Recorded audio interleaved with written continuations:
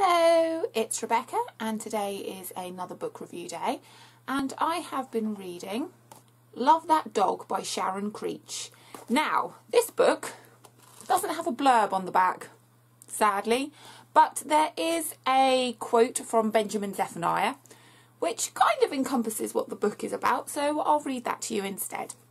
Is it a diary? Is it poetry? Is it a novel? Who cares?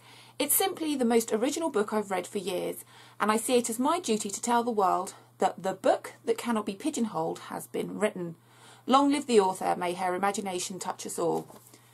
That kind of pretty much says what the book is. It's a very short book, and it starts off from the point of view of a boy, a schoolboy, who thinks poetry is for girls. He doesn't want to write any poetry because only girls write poetry. And as we go through the book and the story develops and we see snippets of what he's been asked to do at school by his teacher, we see a boy growing in his emotions, in his education, in the way he learns, in the way he thinks, and it's absolutely lovely. So he starts off, like I say, thinking poetry is just for girls. Then his English teacher reads him some poetry, or reads the class some poetry. And he slowly starts to fall in love with it. And he starts to write it, and he's a bit embarrassed.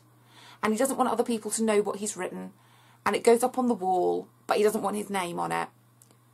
And then as we go on, we just see this amazing transformation in his attitude, in the way he writes, in the way he thinks.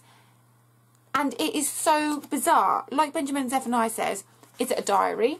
So we have things like February the 7th, what's that, February the 15th. So that shows us what he's doing at school. Each page is written as if it were a poem. So it's not written as a storybook would be written, if that makes any sense. But it is a story, and you forget that it's written like a poem because you've just fallen in love with this boy and you've just been thrown into his world. And as, well, for me personally, remembering childhood and hating something and oh, I'm never going to do that, I don't like it. And then you learn to love it, or you learn to get along with it. And it's a short book, barely 10 minutes worth of reading, but it's one of those books that makes you look at yourself, makes you look at the world, and I like books like that. I like books that make you take notice of things. So certainly worth a read. And I have her other couple, I think it's Hate That Cat and Replay. I have them, there they are. So I will be reading those, but this certainly was a very enjoyable read, and exactly, I agree with Benjamin Zephaniah, it is indescribable. So read this. So if you'd like to hear any of my other book reviews, then please subscribe to my channel. I put new videos out every time I've read a book. I occasionally give writing advice, talk about writing, anything to do with books and reading and writing and stuff. So if you're interested in that kind of thing, please subscribe, and I will see you soon. Have a good day.